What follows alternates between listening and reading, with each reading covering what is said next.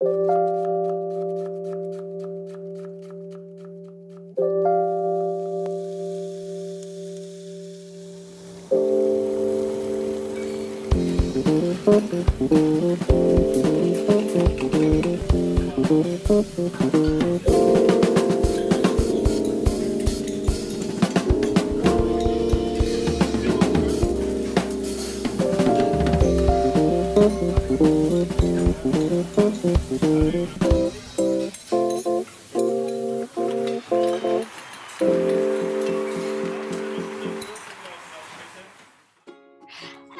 Louie.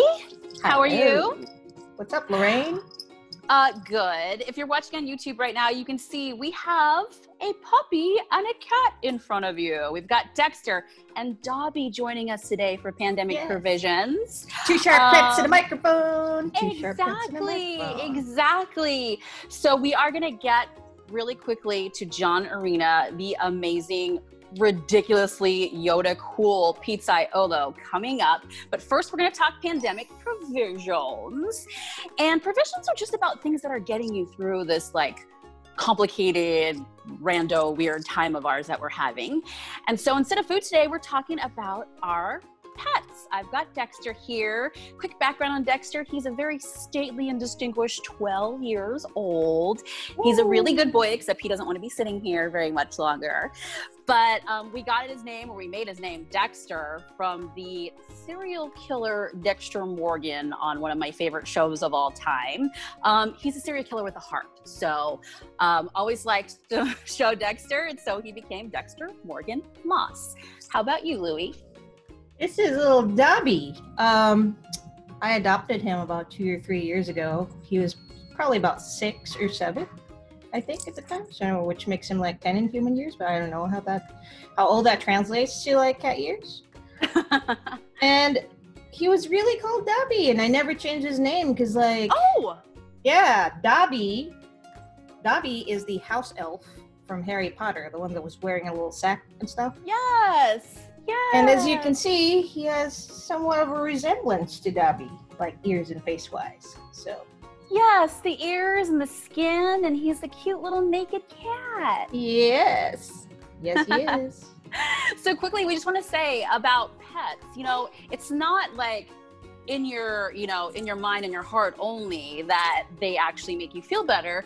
It's actually a lot of real scientific things. So what we've learned is, one, actually playing with your dog or your cat can raise the level of serotonin and dopamine in your brain, which makes you happy. And piggybacking off of that leaves you less depressed. They lower your blood pressure a lot. So it's like an overall plethora of positive health effects to actually have like a feline or like a canine friend. Yes. And speaking of friends and happy feelings, please listen right now, because this may be our favorite podcast of all time coming up. We've got John Arena, super positive vibes.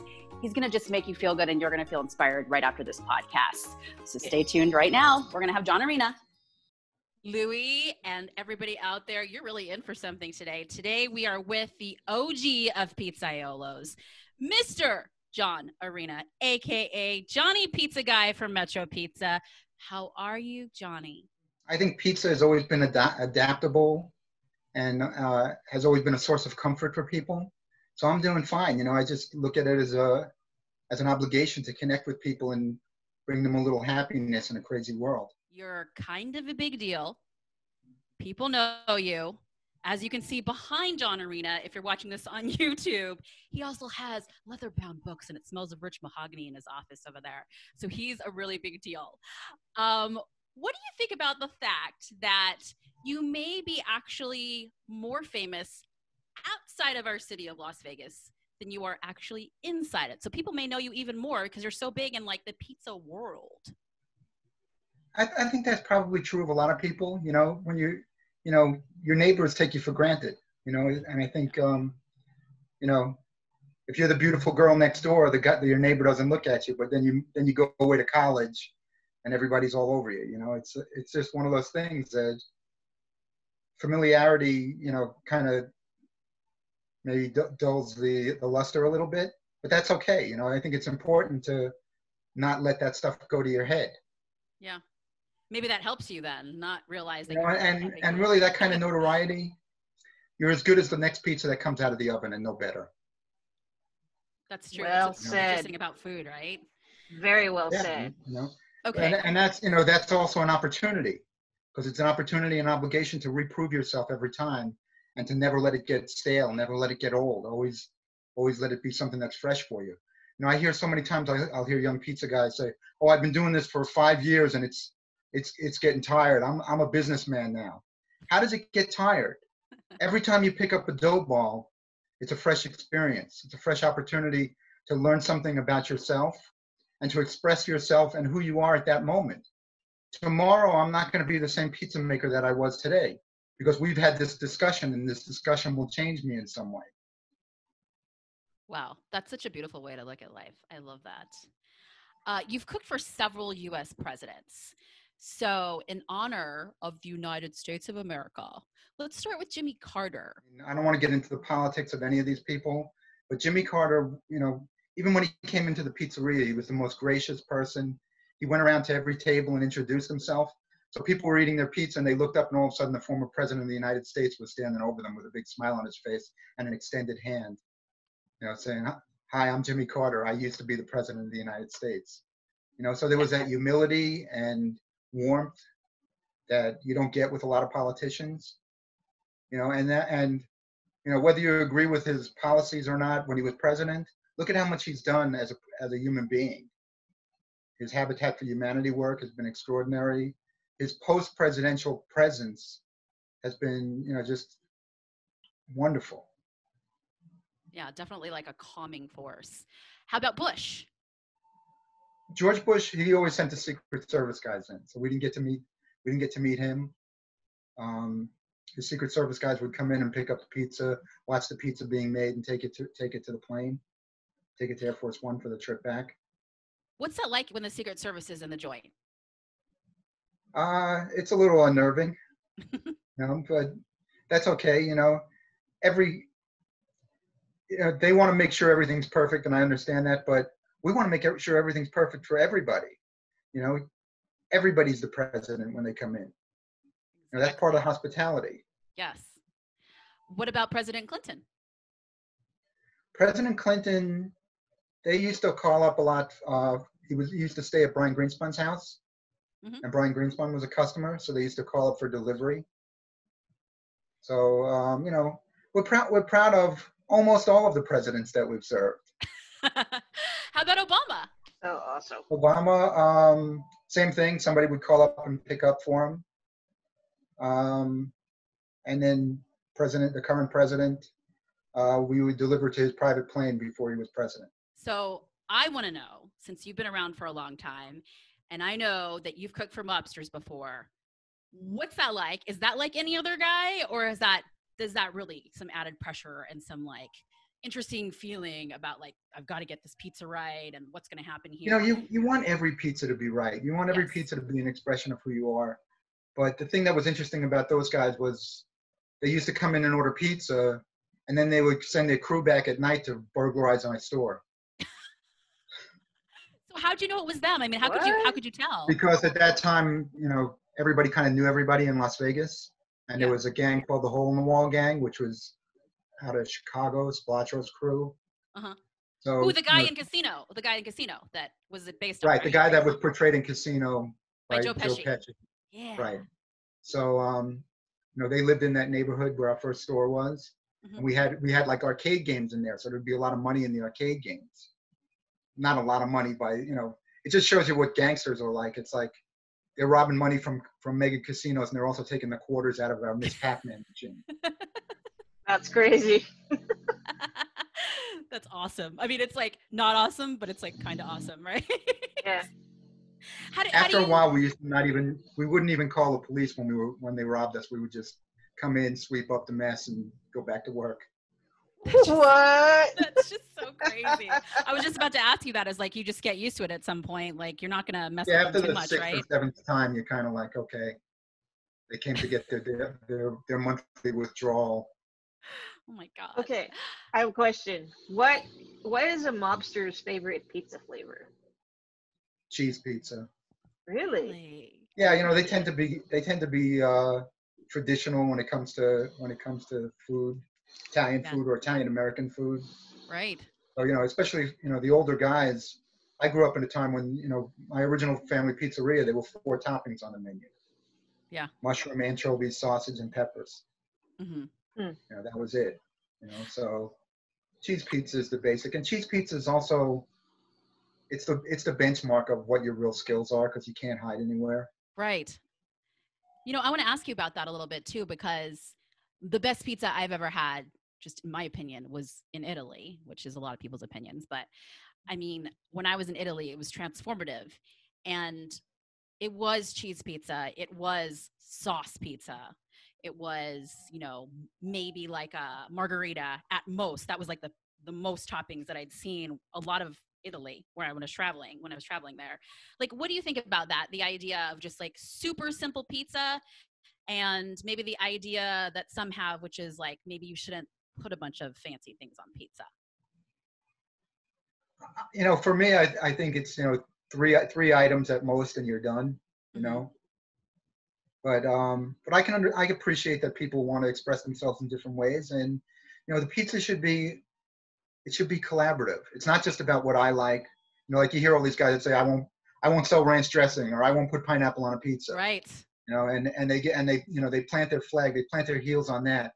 But to me, the pizza is a collaboration. My favorite way of making a pizza is that, you know, you sit at the counter table, and we talk, and I get to know you, and I get to learn something about you and what you like, and what, you know, what your background is, and then we try to make your pizza dream come true using my skills and your experience and your preferences. And, you know, let's work together on this. Let's collaborate.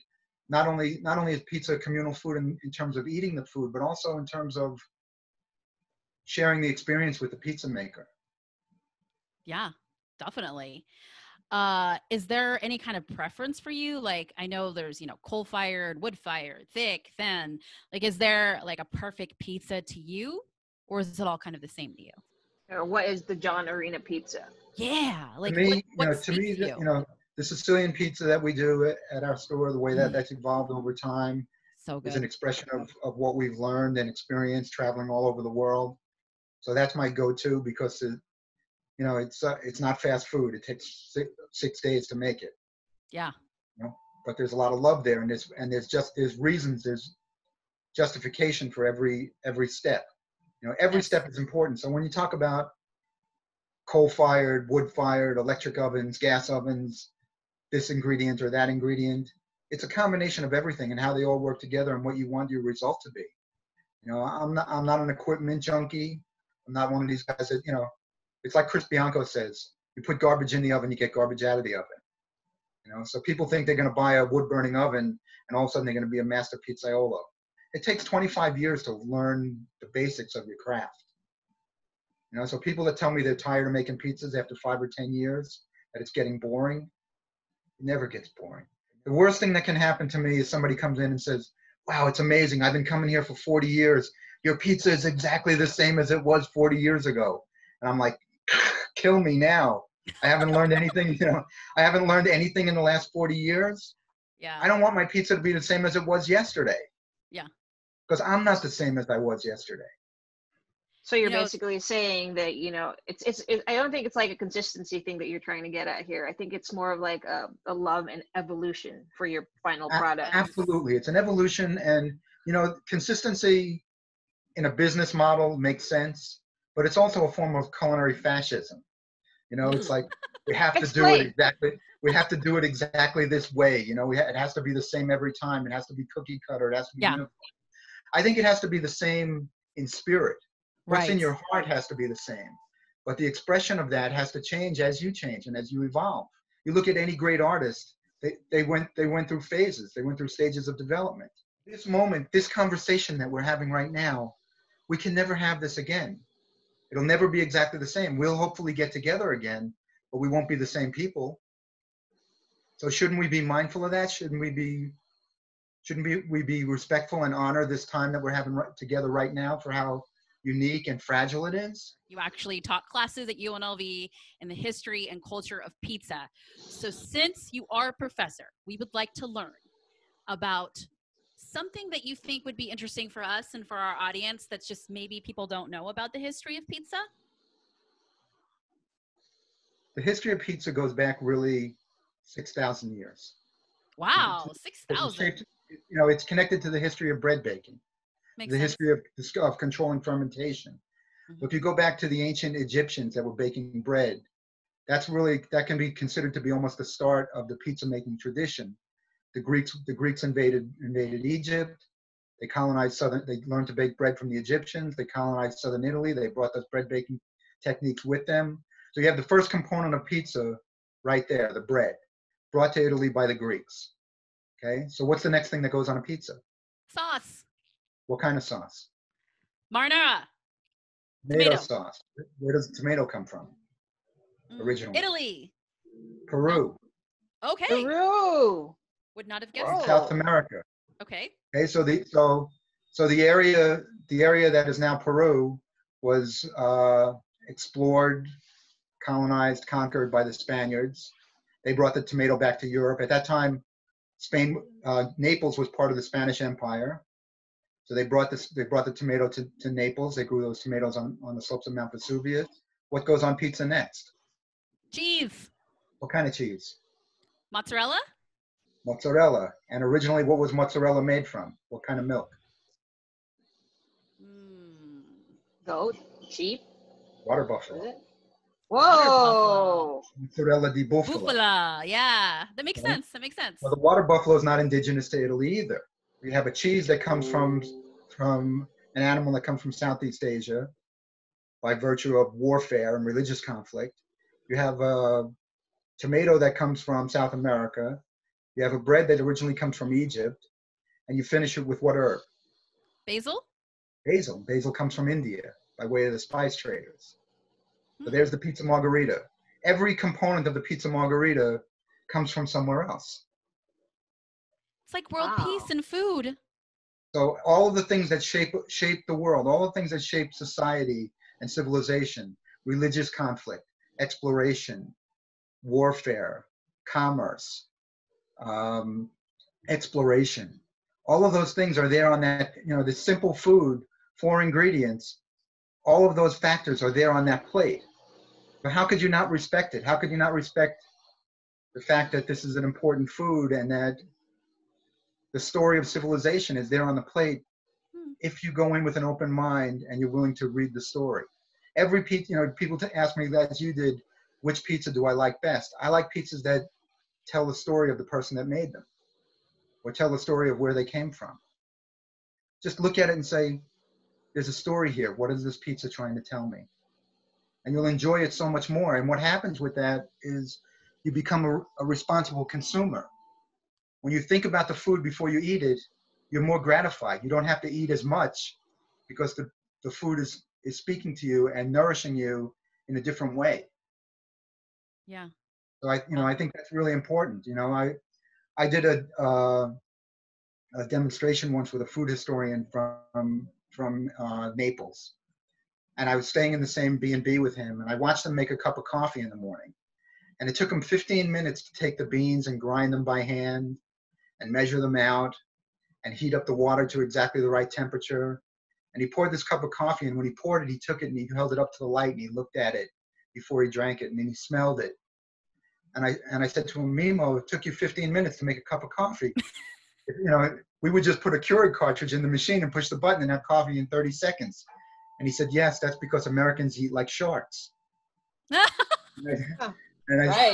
said, what do you mean? And he said, they move forward with their mouths open and closing and swallowing, but they never think about where the food came from and who made it and what it took to get there. And the result is that your coffee has to be 24 ounces when ours is 3 ounces, and we get the same amount of satisfaction out of it because we think about it and we take the time to understand the process. So if you take a tomato and you think about that tomato and you think about what it took to get that tomato to your table, the combination of sunlight and rain and soil and a nurturing farmer and pickers who came here from another country to work those fields, and then somebody to pick that tomato at the exact right time and get it to your supplier. That tomato becomes much more than just a commodity, and you're not as inclined to waste it. So if we thought about our food in a responsible way, if we thought about what it took to get there, we wouldn't have all the waste. We wouldn't have all the misconsumption of food, and there'd be plenty for everybody. You have that beautiful map inside Metro, and it has pizza joints across the country on it. You also encourage people to go to those places, and then if they go and they show you a receipt and a picture, you'll actually give them a gift card to Metro. So right. why do you take those lengths to do that? Because it's about honoring our craft and supporting our brothers and sisters in our industry, and learning something about a particular place and culture and time by experiencing the food. And pizza is such a wonderful expression of the location that it's being made in. You know, it tells you so much, as we said, if you're willing to listen to the story.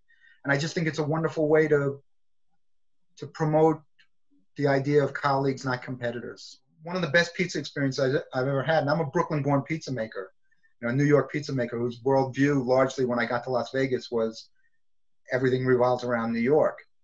You know, but one of the best pizza experiences I've ever had was in a town called Sardis, Mississippi. I guarantee you've never heard of Sardis, Mississippi, because it's a body shop, a bail bond, a blinking light, and a stray dog, and a pizzeria. There's really nothing there except this amazing pizzeria. You know, so you can find, there's people doing incredible things everywhere. There's people now making pizzas in their home kitchens that are rivaling stuff that was done in pizzerias 25, 30 years ago. Yeah. A dedicated amateur pizza maker now that's cooking at home knows as much about the history and culture of pizza as the old-time pizzaiolos did when I was coming up, where nobody talked to each other, nobody shared information. You know, it was such a negative environment, and that's the thing that's changed. That's really wonderful about pizza, is that unlike any other part of the culinary world, pizza makers share. Yeah. You know, Louie and I talk a lot about it on the podcast, and that's like really our whole point of the podcast is building community in the culinary family. And what do you think? Because we feel like it is more collaborative here in Las Vegas than it is in other cities. We've cooked in other cities, bigger cities where it's, maybe more competitive than collaborative. And I feel like it's the other way here. We're always trying to look at ways to help each other, to grow each other, to teach each other. So what do you think about the Las Vegas culinary family? Besides the fact that the level of skill has increased tremendously, it's also changed in that it's very collaborative now. Mm-hmm. I mean, we kind of, you move here and you're kind of like we're kind of like we're all immigrants together. It becomes more vital to collaborate, more vital to share. And once you get a taste of that, you never want to go back to the old way of doing things, that kind of guild, protective, closed society environment. You know, when I was growing up in working in my family pizzeria, it was common that pizzeria owners took the knobs off their ovens so that their competitors couldn't see what temperature they were cooking at. Wow. That's competitive. You peeled the labels off the tomato sauce cans and shredded them before you threw your trash out at night. Your name comes up constantly in our conversations. We talk with a lot of people over the last year and a half. We've talked to several different people from different cultures, different backgrounds, different kinds of food making, different chefs. Dan Krohmer calls you Yoda, the Yoda of pizza. Of course, one of your proteges, Chris Decker, he calls you a father. What do you want your legacy to be? Legacy is honoring everybody that took the time to love you and nurture you and teach you. So I hope that if I have a legacy, it'll be that all the people that I loved and cared about that maybe aren't around anymore will have a sort of immortality, because something that they taught me will be passed on to another generation. You know, that's the wonderful thing about pizza, is it becomes almost like a time machine. It keeps people alive. Everything that I value, everything that was taught to me by other people that cared about me, remains alive in me every time I touch a piece of dough. And if sometimes out of the corner of my eye, I'll see Chris do something, just a hand technique or something that he maybe I didn't teach him directly. Maybe he just picked it up by osmosis or by standing next to me for 25 years. But I'll see something and I'll say to myself, that's my Uncle Tony. What he just did came to, so, excuse me. So my Uncle Tony is still alive through Chris. And Chris is now handing that on to someone else. So that's what legacy is. Legacy is about honoring and keeping the memory alive of everyone that you valued and everyone who took the time to love you and nurture you. I feel like pizza is an analogy for life for you. You relate it back to everything in your life, it feels like. Yeah, and if you care about it, it's got to be like that. It's got to be more than just an Instagram post. It's got to be how you live. A part of who you are. It's like the way of the pizza maker. Which means that it shapes your life and influences your life and influences everybody around you. And it's not just I'm a pizza maker. I'm a pizzaiolo, not just when I'm making pizza, but when I'm doing everything. Because my perspective, my life has been shaped by the lessons that I've learned from going to the pizzeria every day. Okay, we are moving on to show and tell with John Marina, owner of Metro Pizza, Pizzaiolo extraordinaire. John, what are you showing us today? I'm going to show you a book that really changed the way I looked at pizza. It's out of print now, but this is a book called The Pizza Book. It was written by a lady named Evelyn Sloman about 40 years ago. And she's an amazing pizzaiolo, but also a pizza historian. And it was the first book that was written that showcased the pizzaiolos. It was almost like a history book of the heritage of American pizza. And if you grew up in a pizza family, you always felt that a pizzeria was special and that your family was special, and you recognized that it was an important part of a neighborhood or a community. But the rest of the world didn't necessarily look at it like that. So people would say stuff to me when I was in high school and college, like, what are you going to do, sling pizzas the rest of your life? And they didn't mean it in a good way. They meant it as an insult. Yeah. As a dig. It's like there was something wrong with aspiring to being a pizza maker. And Evelyn wrote this book that talked about the history of pizza makers, and she talked about she was the first person to talk about pizza makers. I wouldn't want to say as if they were celebrities, but as if they were important in their neighborhood, and that they left behind a heritage that was something to be honored. And I read that book and I was like, wow, somebody outside of our culture, our subculture, gets it. And this is the way I've always felt about it, but I didn't know how to express it, and she did. And it was just like, it was a game changer for me. And I keep a little note in here in this book to remind myself whenever I read it, and I open it frequently, but I always keep this little note inside. I don't know if you can see this. Might not be able to read it. Sono un pizzaiolo and basta. Basta. Sono un pizzaiolo e basta. Okay. And it means I'm a pizza maker, and that's enough. If I had an oven out on the street corner somewhere, and Chris Decker and I stood side by side for the rest of my life and made pizzas together and made people happy, that would be enough. Yeah. And Louie and I would definitely be there. Oh, yeah. I want to learn. I want to go to pizza school. Yeah. No? Yeah. Right? Me too. I rarely get to be in the presence of a master. And I can totally feel well, hopefully someday you'll get to do that. Right? Of course he has to turn it on you, Lou. Right? I know, right? Moving on with the laughs, we're going to go to On the Fly. It's 60-second rapid fire questions. This should be very interesting with our pizzaiolo. John Marina, Louie, you got your timer ready, sweetheart? I got my timer ready. Okay, go ahead. Let's go. I'm going to start. Go. Your all-time go-to pizza, John Marina. Spaccanapoli in Chicago. If you could have a superpower, what would it be? Make people fall in love with what they do. Best cooking advice you were ever given? Take the time to do it right. Dream place to travel and eat? Always Naples. Childhood food craving? Pizza. Most inspiring kitchen music? Wow, that's a tough one. Most inspiring pizza music. Whatever makes my coworkers dance. Oh. What haven't you done that you really want to do still? Make a pizza that I think defines what I am. How do you like your eggs? Over easy. Me too. What did you want to be in kindergarten?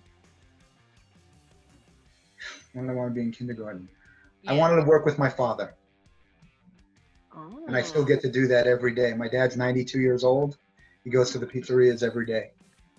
Oh my gosh, I have to meet him. I can't believe I haven't met him yet. I've been there so many times. Right. Dream dinner partner, living or dead? Oh, my wife. Aww. All right, one blackmailable fact about Mr. John Arena. When I was a kid, I had a really bad temper. Okay. And I learned to control it.